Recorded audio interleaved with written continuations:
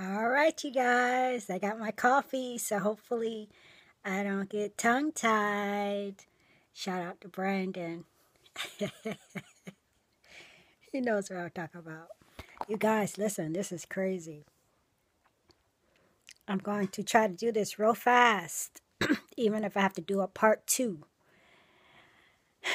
Because just like me just walking by the TV and seeing something, when I got my first vision of a rainbow, or my open vision of a rainbow, and kept seeing rainbows all around. You guys, I don't even watch TV. My TV's on right now, but I'm so busy. Anyway, um, you guys, I told you about the rainbow, and then the black cross that I saw to the right of it. I automatically rejected it because I don't like. I feel like that symbol of a black cross would be antichrist, for the lack of a better word. So I really feel like me going to bed and seeing that TV report about the manger on the left and the pentagram with the Baphomet in the middle was all going to lead me into my dream, because it grieved my spirit, and I believe I got my answer, a twofold answer to that dream with the verse that I was given. Okay, you guys, so Brother Ace mentioned the fact that he thought the young lady that I saw in my dream who took the call from Hillary Clinton might be getting orders to stir up some things, some type of staged event, if you will, and perhaps even involving staged actors, because Shemar Moore was back there also. And also, Brother Caleb, he said something in one of his videos today. He said that he was talking about fake news, and he said that we know that these TV shows, the news outlets get their reports handed directly from the government to report on. And then it clicked with me. So, in the dream, you guys, the young girl who took the phone call from Hillary Clinton to go into the kitchen and mix up some spicy dip, some jalapeno dip, so that they could stage some type of quarrel or fight. Keyword being fight, I believe. I don't think there's going to be a literal dip used, but if you think about spicy and something burning up, it would make you think about nuclear war. I'll get back to that in a minute. So she took the phone call. Today, I did not see Hillary Clinton talking about her loss to Trump, but I sure saw Bill Clinton talking about Hillary's loss to Trump and blaming it on Russia hacking. You guys, they are pushing this thing. I know I made a Facebook post about it, but I don't believe that I mentioned it. And I probably should have. They are pushing this thing with Russia and talking about retaliation because of the hacking. You guys,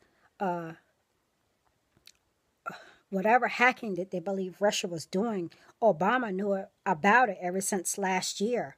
So now he picks this time to talk about Russia hacking our elections and being really aggressive with it. Anyway, you guys, so in the dream, I saw Shemar Moore. He was in his underwear. They were like thermal boxers. And I thought about the boxers today because I was just in Marshall's, you guys. I went out to grab some things. He was in these thermal dark blue, may have been black, but like a navy colored boxers, briefs. I don't know what you call them, y'all. So anyway, and he was fine, and I was mesmerized with him. And you guys, I have been. I used to be like back in the year 2000.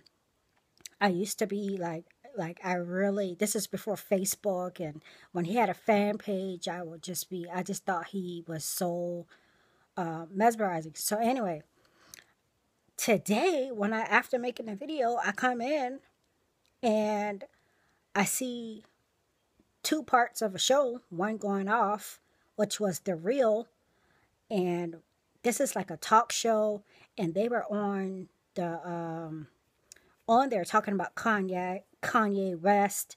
They were totally twisting what we all know was a real cry of help for him. No matter how much we all think he's disturbed. But this girl in the dream who took the phone from Hillary Clinton looked like one of the girls on The Real. She was fashion forward. She had these things on her nails. She had these things in her hair. When I was describing it in the dream, I was saying, like, you know, she was a millennial, and I believe this young lady here is a millennial. Anyway, you guys, the show is called The Real, but we know you can't trust TV in the mainstream reports. Shemar Moore came on the next show. I think I took a shower, and by the time I came back out, Shemar Moore was on Wendy Williams talking about his new movie. The name of the movie is called Bounce Back Nation. You guys, I saw him. He was talking to Bill Bellamy, and he pointed to him, and he did the devil horns like this. There was no reason for him to do that. But he was pointing, and he had on these bad boy gloves. And the whole little segment that I watched, because I had to stop and watch, y'all. They were talking about him being a sex symbol. How people are just mesmerized by him all the time. I think this is going to be, of course, how the Antichrist is. He'll speak with many flatteries. Flattery is a form of manipulation to get an end result. So if we think about it, anyway, you guys, I think the fact that he was in his underwear. Oh, I feel so bad now. The Lord used him to show me a sign of the Antichrist. In Revelation 13, the phrase, to make war with the saints. You guys, I really think that they are staging an event. Either they're going to stage it or it's going to be war. And of course, it's going to bring destruction.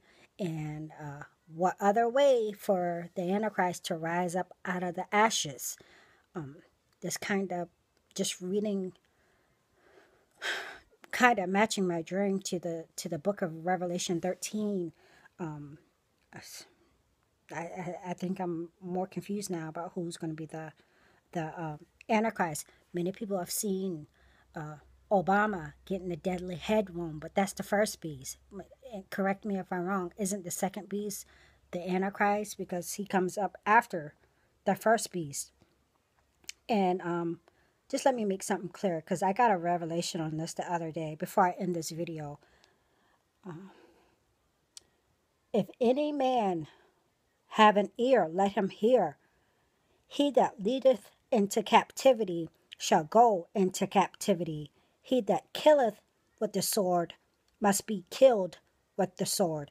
You know, you guys, I know I mentioned something, and here is the patience of the faith. Here is the patience and the faith of the saints. You know, I did mention something about people running up in my house in the last video. But in this, the scripture, I don't know where I heard of that, but they were saying that all of those who are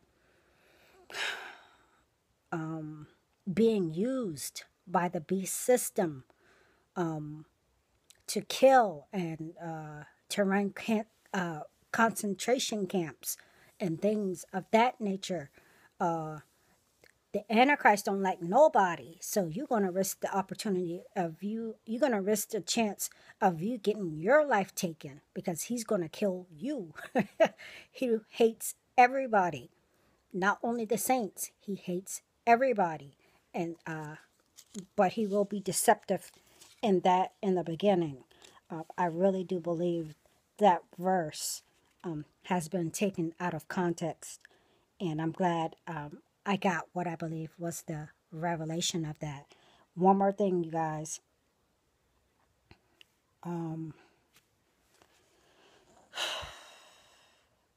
Ace did a video on the Catholics, the Vatican, the Pope, and he had a scene in there where they pretty much worshiped the dead and they dressed them up and they were kissing on them and so on and so forth. And there was a phrase in the video, or someone was speaking and said, perhaps, but I think it was a phrase, all these people are poor, the kids are poor, but the Vatican is using the money to build up his castle and store all these dead people, basically, and do whatever he wants to. I mentioned this because in my dream, the skating ring in the field, it was dusty.